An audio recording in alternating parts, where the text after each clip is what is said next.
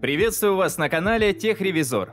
Roborock Q7 Max Plus – это улучшенная версия базового Roborock Q7. Улучшения коснулись дизайна, мощности, силу всасывания довели до 4200 паскалей и влажной уборки. Теперь салфетка смачивается не прямотоком, а под давлением насоса. Но главное, что добивалось в максимальной версии, это станция самоочистки. Учитывая, что валик почти не забивается волосами, Roborock Q7 Max Plus может в течение месяца работать полностью автономно в режиме сухой уборки. Подробнее о том, насколько новшества повлияли на качество работы пылесоса, я расскажу далее. Но прежде чем продолжить, подпишитесь на канал. А чтобы не пропускать выход новых роликов, нажмите на колокольчик. Ну а теперь поехали! Начнем с комплектации.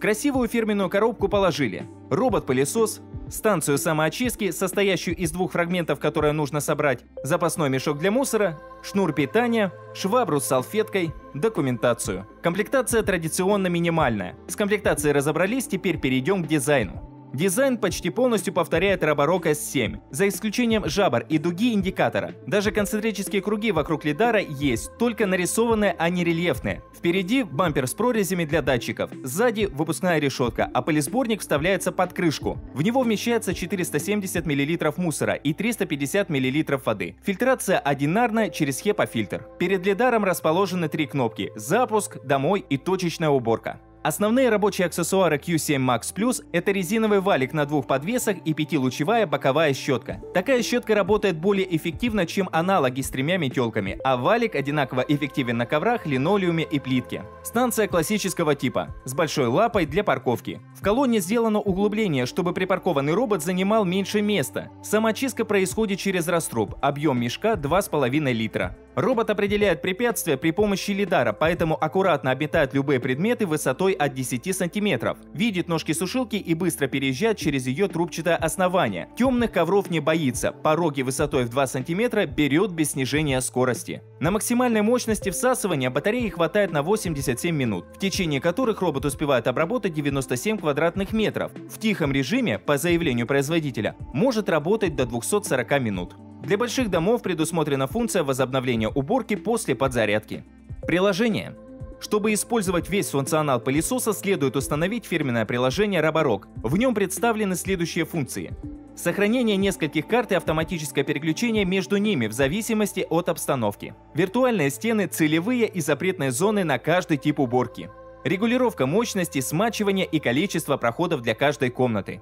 Отображение карты в виде 3D-моделей с возможностью расставить на ней виртуальную мебель. Настройка параметров уборки применительно к разному типу покрытий. Планирование работы на неделю. Выбор голосового пакета, без русского. Из особенностей можно выделить регулирование подачи воды при помощи ползунка, блокировку от детей и настройку периодичности выгрузки мусора. Сухая уборка.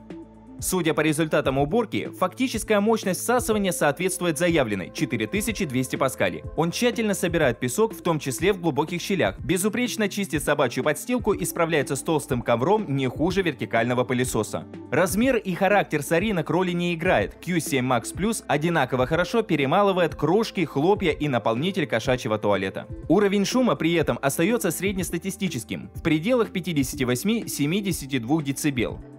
Самоочистка. После уборки паркуется на станцию и освобождает пылесборник. Цикл самоочистки длится вдвое дольше, чем у аналогов – 30 секунд. И это существенно повышает качество очистки контейнера. Станция вытягивает из него любой мусор и полностью опустошает его, даже если был под завязку забит. Влажная уборка. Швабра у робота статичная, но работает эффективно. Это достигается за счет однородной микрофибры и новой системы прижима салфетки к полу, кнопки пружины. За пару проходов Q7 Max Plus оттирает присохшие пятна. Недомытыми остаются только небольшие зоны в пределах 5 см у стен. Подведем итоги.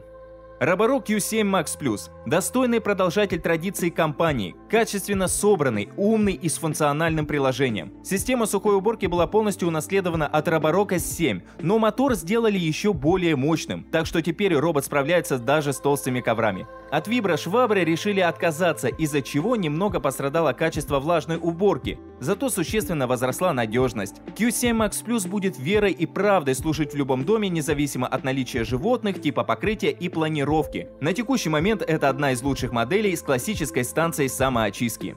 На этом мой обзор завершен. Подписывайтесь на канал, ставьте большие пальцы вверх, а также не забывайте включить уведомления, чтобы первыми узнавать о новых рейтингах и обзорах техники. Стоимость модели можете посмотреть по ссылкам, оставленным в описании. А с вами была команда канала Техревизор. До встречи в новых видео.